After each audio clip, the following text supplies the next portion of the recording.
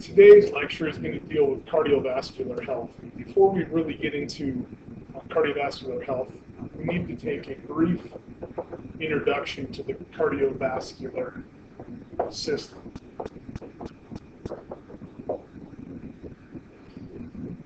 So the cardiovascular system is actually a subsystem of a true physiological system, which is the circulatory system.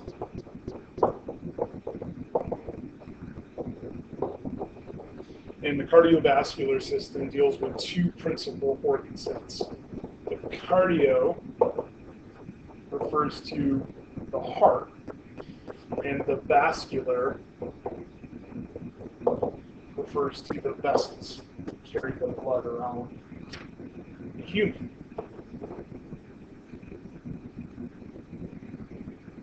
Now, when we refer to cardiovascular disease,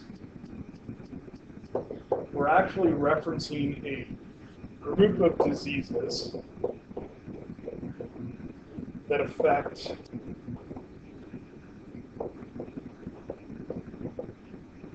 the heart and our vessels. And we're talking about cardiovascular disease today. It's important because this is actually the leading cause of death in the United States.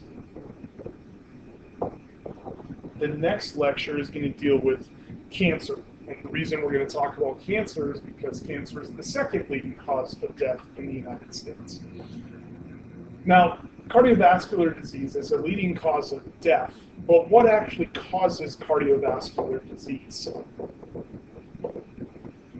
The causes of cardiovascular disease to develop include sedentary behavior, physical inactivity. This is your number one constituent component to cardiovascular disease. Second to sedentary behaviors is tobacco use, cigarette smoking, cigar tobacco, and other forms of tobacco. So tobacco use also is going to contribute. The third major cause is an individual's unfamiliarity with the signs and the risks for cardiovascular disease. So these three things, sedentary behavior, tobacco use, things like smoking, and then the familiarity with signs and the risks are the three leading causes of cardiovascular disease development. So let's take a look at some of these risks and see if we can identify the risks above and beyond sedentary behavior and tobacco use. So what are the risk factors, and what do risk factors actually indicate? In this figure here, you can see a variety of different risk factors, and you'll see smoking and physical inactivity are on here as well. But you're also going to see things like high blood cholesterol, obesity, diabetes, high blood pressure, age, gender, genetic factors, race, and ethnicity. You're also going to notice that some of the boxes are green and some of the boxes are red. The green boxes relate to modifiable risk factors. The red boxes relate to non-modifiable risk factors. And all of these risk factors can be used to predict one's probability for cardiovascular disease. So what are some of these terms mean? What does it mean to be a modifiable risk factor? A modifiable risk factor means it's a risk factor that we can adjust. So let me give you an example. We can stop smoking. We can increase our physical activity. We can take medications to reduce our blood pressure. We can modify and manage our diabetes. We can undergo weight loss for obesity, and we can take drugs to help reduce our cholesterol. So all of these are modifiable risk factors. One of the most prevalent modifiable risk factor is a collection of risks that make up a condition called metabolic syndrome. And And metabolic syndrome is a syndrome in which you have 3 or more of these modifiable risk factors.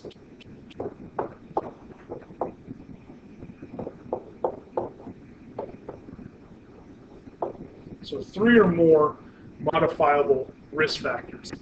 So you can see abdominal obesity, triglyceride and HDL cholesterol, high blood pressure, fasting glucose, all of these risk factors with their different levels. If you exceed these levels, you are an individual with this thing called metabolic syndrome. And so it's really important to reduce metabolic syndrome by reducing these 3 or more modifiable risk factors. On the other side are the risk factors that are not modifiable. And these risk factors we cannot adjust. So we don't have the ability to change our gender or to change our age. We don't have the ability to modify these things. Now you can see that as we increase in age and then also have our differences in gender, male versus female, you can see that the risk or the number of new and recurrent attacks, these are heart attacks, is actually going to increase. Neither of these, gender or age, are modifiable risk factors. These are both non-modifiable risk factors. And heart attack is closely associated with increases in age. You will also notice that there is a risk factor in both the lower areas here, 29 to 44, 45 to 64. There's a higher risk if you are male compared to female counterparts. After 65, that risk factor basically equalizes, and we're nearly equal between male and female after 65 years of age. Now, I said earlier that cardiovascular disease was a group of diseases that affects the heart and the vessels. So what are some of the major forms of this disease?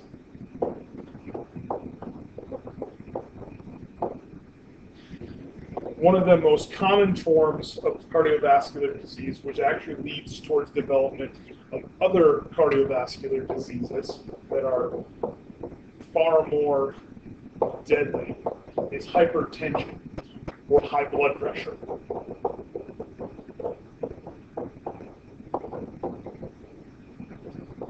So hypertension or high blood pressure.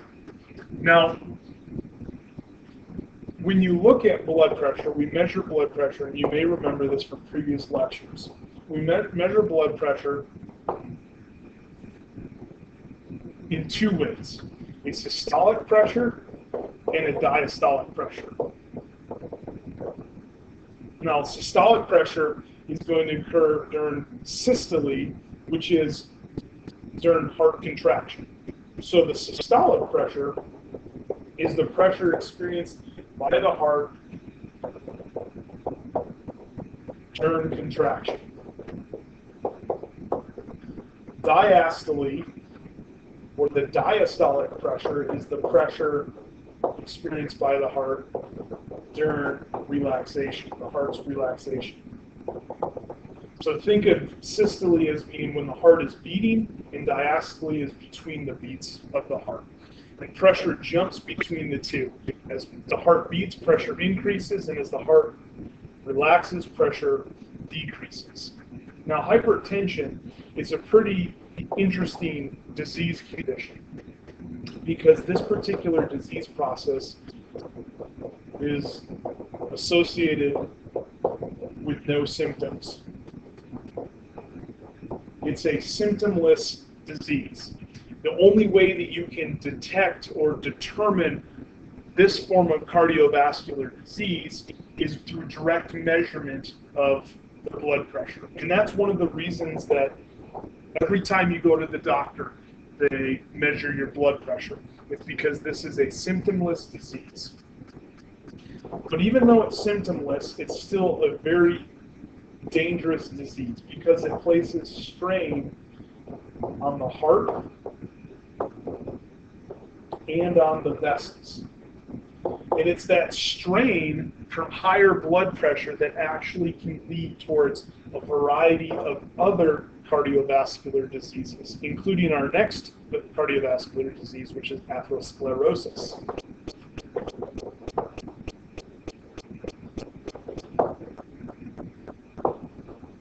So atherosclerosis is a condition in which things like high blood pressure impute damage to the vessel wall. Now, just like all of our other tissues, when we damage tissue, that tissue has to heal.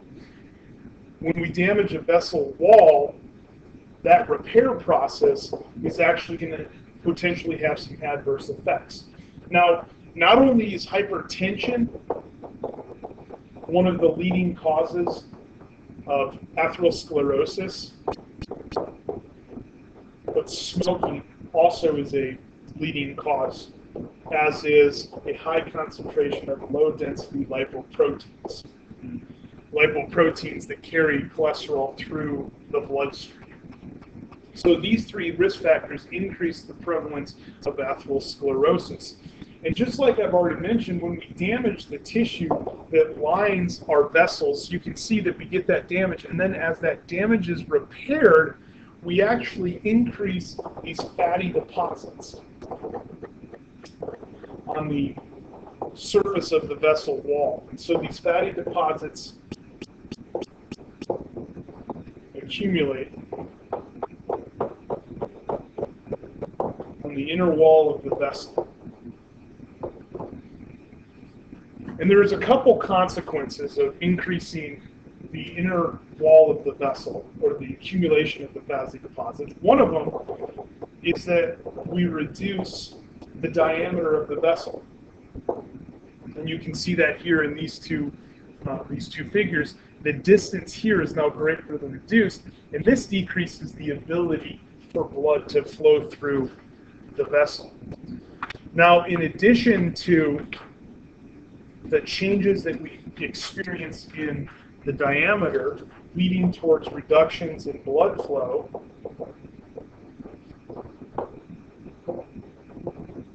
there's some additional problems as well. That tissue weakens, and you can actually have the vessel wall completely rupture, causing internal bleeding into the surrounding tissue. The other thing, too, is we can have parts of the plaque or this fatty deposit break away, and they can lead towards an occlusion or a blocking of other vessels within the system.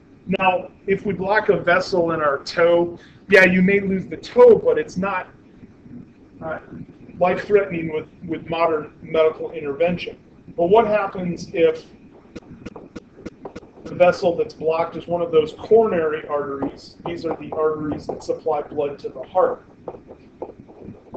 Well, doing that, blocking a coronary artery can actually lead to a myocardial infarction, or what you would call a heart attack. These deposits can also break off and make their way into the cerebral circulation. This is going to be the circulation of the brain. And they can enter into the cerebral arteries and block those cerebral arteries and lead towards stroke. And so heart attack and stroke become very real concerns for highly progressed atherosclerosis. And we'll talk about stroke in just a few minutes as another cardiovascular disease. But before we get there, I want to take a look at some of the diseases that are collectively known as heart disease, which is also going to include heart attack. But before we talk about heart attack, we can talk about coronary heart disease. Coronary heart disease, again, these are the arteries that supply blood to the heart, so the arteries of the heart. And what happens with coronary heart disease is we begin to see a hardening of the tissue. And that hardening leads towards a reduced effectiveness to deliver blood.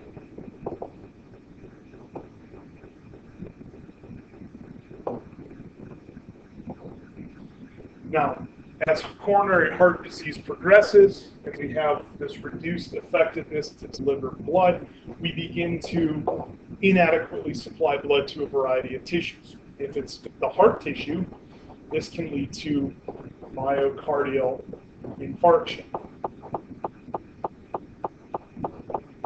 And an infarct is also known as a heart attack. And what happens during a myocardial infarction or a heart attack is we actually experience damage and even death to the heart tissue. And as we experience that damage or that death to the heart tissue, we begin to lose the ability for the heart to function. And that experience of death and damage to the heart tissue is caused by the reduced oxygen supply. The heart tissue demands a lot of oxygen. That oxygen comes from the blood, and as blood flow reduces, we reduce oxygen perfusion. Now, when you have a heart attack, you may experience some symptoms. Some of the symptoms of heart attack are going to include angina pectoris,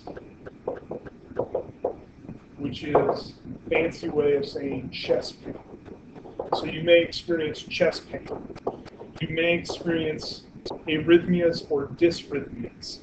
And an arrhythmia or a dysrhythmia is an alteration to the normal rhythmic contraction of the heart. So we lead to these irregularities in the heart's ability to contract.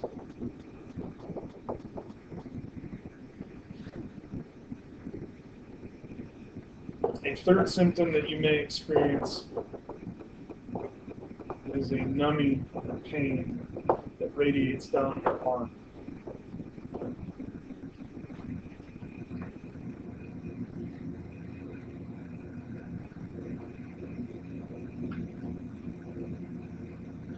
One additional heart disease that an individual may experience is called sudden cardiac death. Sudden cardiac death, also known as a cardiac arrest, is a serious medical event that occurs not due to trauma, so it's a non-traumatic, unexpected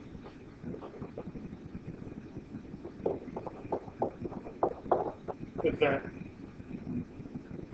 In this cardiac arrest, this is basically the heart stops beating, is often due to an irregular heartbeat.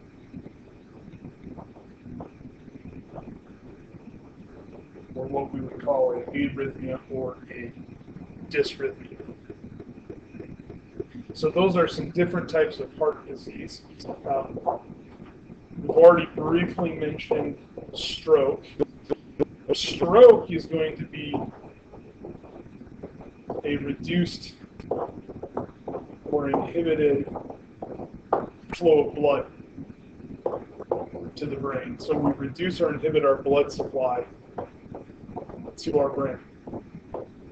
Now, our brain is an energetically demanding tissue, and when we reduce or inhibit blood supply, we reduce oxygen and nutrient flow and waste removal.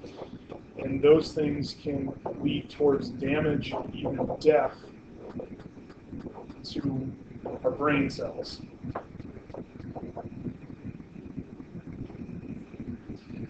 So here you can see a picture of the physiology that happens, the pathophysiology of two different types of stroke. And basically what you will see is we have a situation where we're preventing or we're reducing blood flow. So two types. Basically, the net result is the same. A stroke is that reduced or inhibited blood supply. The two different types, they just are differentiated by how blood supply is reduced. The first is called an ischemic stroke. An ischemic stroke is caused by reduced blood flow to the brain due to a blood clot. So we have a clot that blocks blood flow and prevents blood flow to certain cells within the brain. The other type is a hemorrhagic stroke.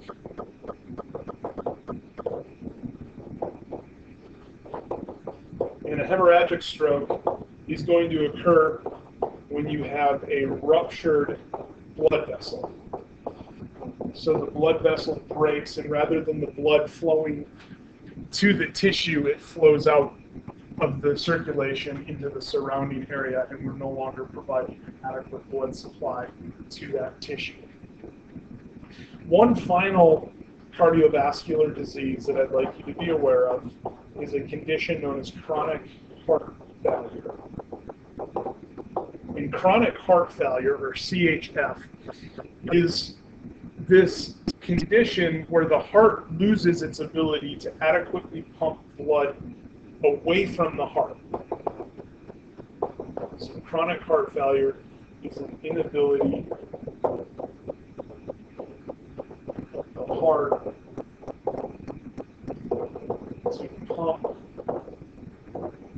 the blood that returns.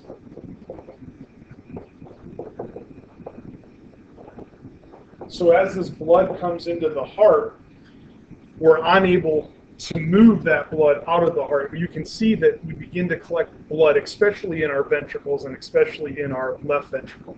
Here's a normal healthy heart. That blood comes in and it's excreted from the heart into the pulmonary circuit or into the general circuit very effectively, so we don't have this sort of buildup of heart that is not being pumped effectively out of the heart. And what ends up happening is congestive heart failure or chronic heart failure progresses as we have a backup of blood in the venous side of the circulation. And so we begin to have blood that can't make its way into the heart, and it begins to pool or accumulate on the venous side of our circulation.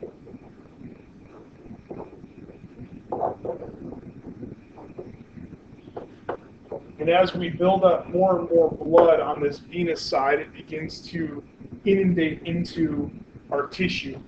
And we're not adequately removing our waste products, not adequately supplying nutrients and oxygen to our tissues, and it becomes very problematic for an individual. Fortunately, there are some strategies that you can implement now that will help you prevent the development of heart disease much later into life.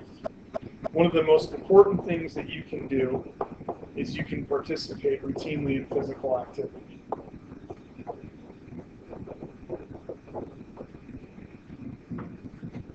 Now, by participating in physical activity, a couple of the things that happen, you're well aware of them, but they have an effect on the prevalence of heart disease, the likelihood of heart disease.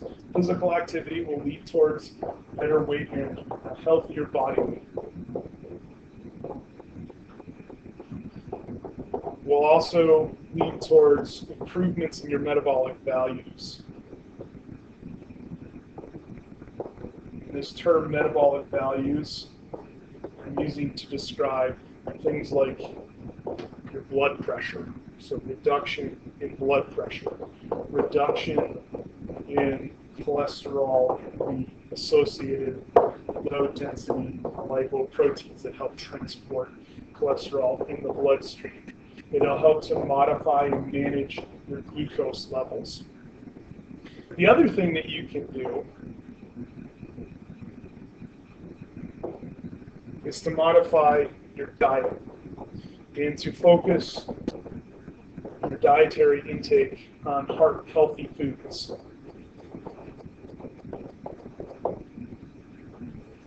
Now, one of the biggest regulators or modifiers of blood pressure is salt. So a heart-healthy diet is going to have a more limited salt intake. Now, I'm not saying just completely eliminate salt. You still actually are going to need the sodium and the chloride for other physiological functions, but you don't need to have large amounts of salt in your diet. A heart-healthy diet also is going to have an increase in the non-soluble fibers or the dietary fibers. It's also very important to eliminate alcohol use.